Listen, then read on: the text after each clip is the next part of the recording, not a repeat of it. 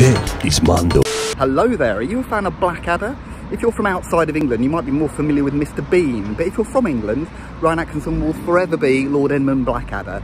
Now, Blackadder was largely filmed in a studio, apart from the first season. I think that was filmed in a castle up in Northumberland, but today I'm in Salisbury at this place, Wilton House, where they filmed some of the scenes for Blackadder 2. They largely filmed his date with Bob. Do you remember that? Bob? He went on a date walking around the gardens. That was filmed here. And also the end credits. I don't know if you remember the end credits from season 2, but they were each different for every episode. And it had Blackadder sort of chasing a minstrel around the gardens who was singing about the episode. So that was filmed here. So I'm going to go and check this out and see if I can match up some of the locations. I actually came here a couple of days ago to try and check it out. It was all closed off for filming. They were filming some TV show. I tried to find out what it was. Nobody would tell me. I did find out it was a TV show in the second season. Could see all the lights and the trailers, but the security wasn't going to let me anywhere near it, unfortunately. I will try and find out a little bit more today and see if we can work out what was actually filmed.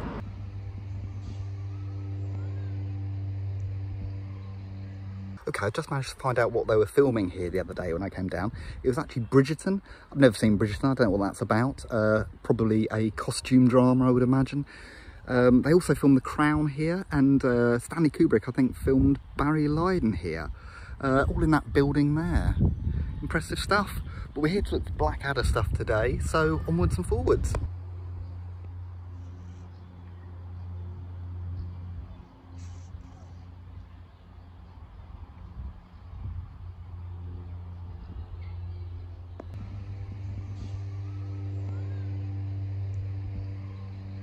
So this is one of the locations that Blackadder take Bob on their date. You can actually see them stood on this bridge behind me.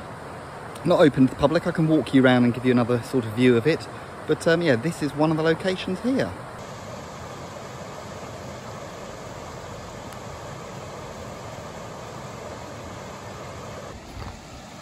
I'll have a bit of a closer look. I'll show you it's roped off so you can't get on it. Here we go. So that's where they would have been stood, just up there, looking out onto the little river.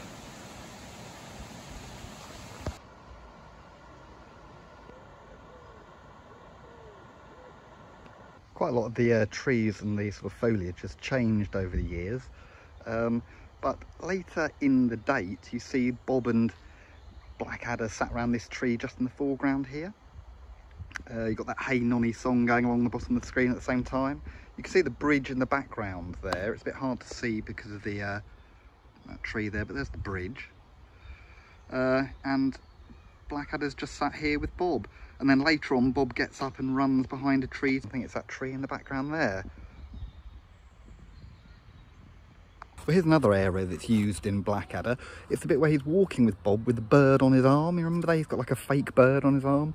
He walks just down this path here. You can see these sort of, I don't know what you call them, these statue things in the background as he walks.